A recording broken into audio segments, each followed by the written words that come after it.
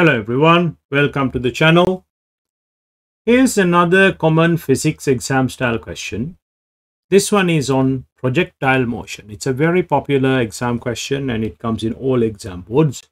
This one is not a basic projectile motion because you can get multiple different variations of this, like vertical projections, horizontal projections and all that, and projecting at the same level. This one is projecting at an angle from a height. Good question. Pause the video and give it a try. When you are sure that you've done what you could with the question and you've got your answer, play the video and compare your answer with mine. A ball is launched from the top of a cliff 20 meters high with a speed of 25 meters per second at an angle of 40 degrees to the horizontal. Assume no air resistance. Calculate the horizontal range of the ball, which is the distance from the launch point to where it lands. So this distance d is the horizontal range. Before we do that, guys, we need to find the vertical and horizontal components of the velocity.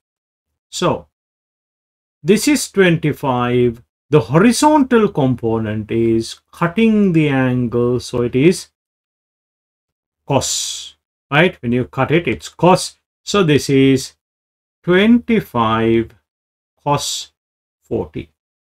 The vertical component is this way. That's 25 sine 40. Most people write a formula from A to the maximum height B, and then write it from there to the point of landing, let's say C. And then you get the total time and then use that to get the distance, which can be done. However, it's probably not the quickest way to do it. The quickest way would be to write an equation straight from A to C, which can be done. So I'm going to show you how it is done. So I'm going to write from A to C. Now I need to choose a direction. I'm going to write upwards or downwards. Let's write it downwards. I can do it either way. Now, when I write it downwards, what things do I know? I know the displacement Sn is 20 meters. This is only vertical motion. It's really important. 20 meters. And it is motion under gravity. So the acceleration in downwards is 9.81, and that is positive. The initial velocity is 25 sine 40. However, it's negative 25 sine 40. It is negative because the initial velocity is actually upwards here, but I'm writing my equation downwards, so it should be negative. This is the bit that you need to be very careful with this. Now, I want to find my time. So let's do this one. S is equal to ut plus half a t squared. Negative 25 sine 40 is negative 16.07. So this is your u. So let's do that. S is 20. U is negative 16.07 t plus half times 9.81 times t squared. Now, I'm not going to show you the quadratic simplification, which is pretty easy. I would just simplify this one and just put it in the calculator. So let's see what time values you get.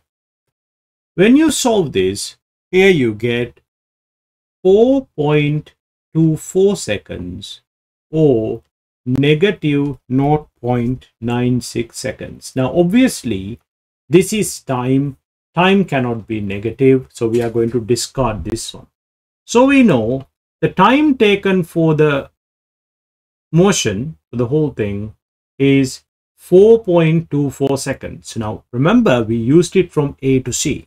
So that time is the time it takes to go like that and come down like that. That whole motion takes 4.24 seconds. Now remember, to find the horizontal displacement in the horizontal direction, it's a constant velocity. Why? So the weight of the object is pulling it in the vertical direction, which is perpendicular to the horizontal directions. The horizontal velocity remains 25 cos 40 at a constant value throughout the motion, because they say their resistance is negligible too.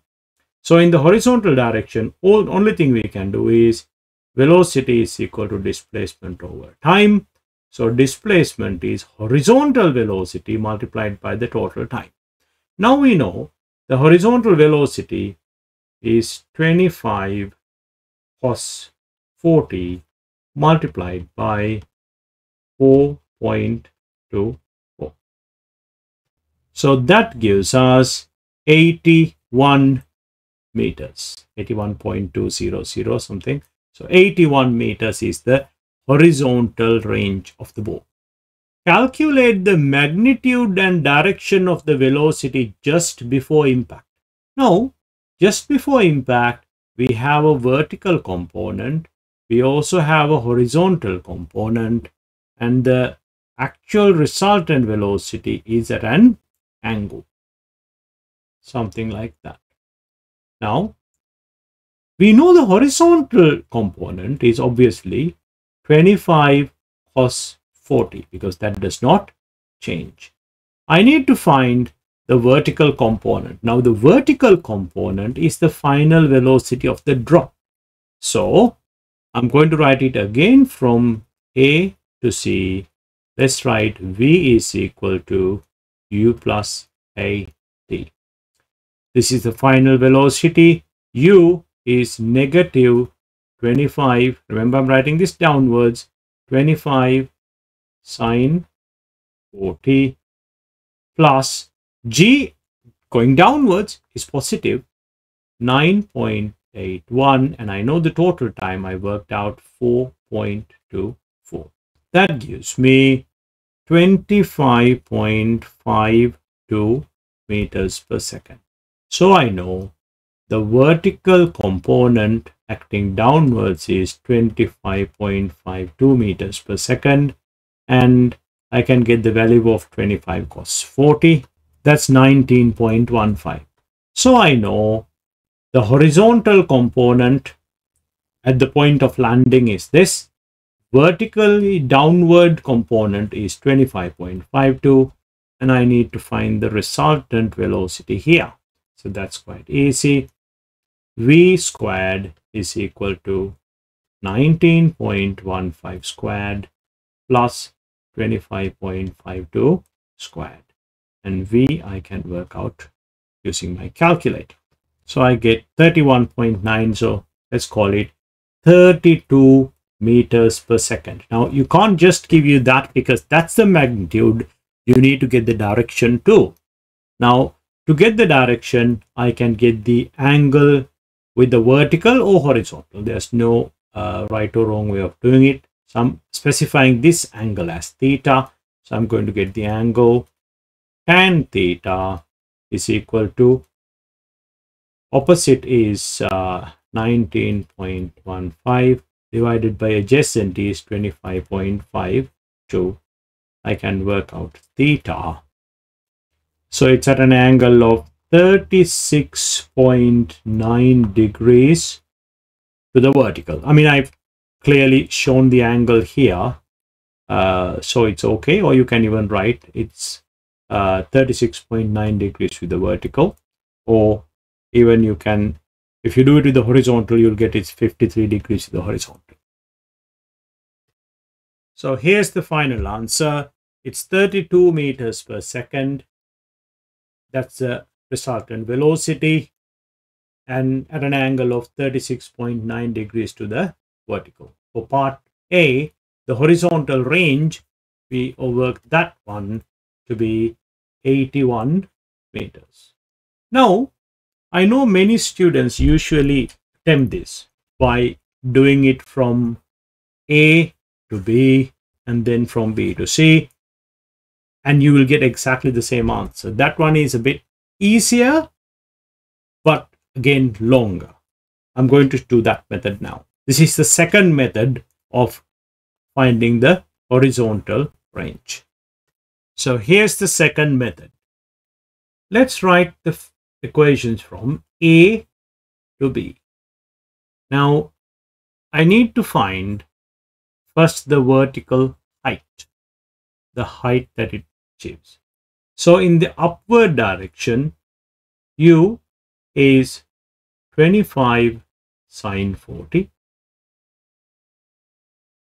V is 0 because it goes to the top at point B and it stops. There's no more vertical motion after that point. So V is 0. Upward motion A is negative 9.81. And I need to find, let's find the time first, because we need the time for that motion too. Let's find the time. V is equal to U plus AT. V is 0. U is 25 sine 40 minus A is 9.81 T. So I can work out T. So the time here is 1.638. So 1.64 seconds. Now this is the time of the motion from A to B. But I now also need to find the height here.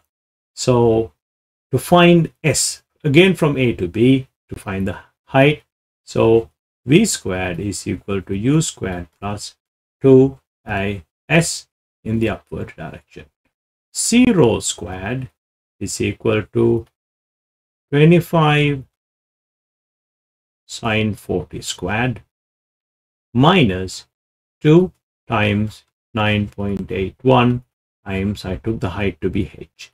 So let's work out the height. So I get the height here is 13.16 meters. So this is the height. Now I need to consider the motion from B to C.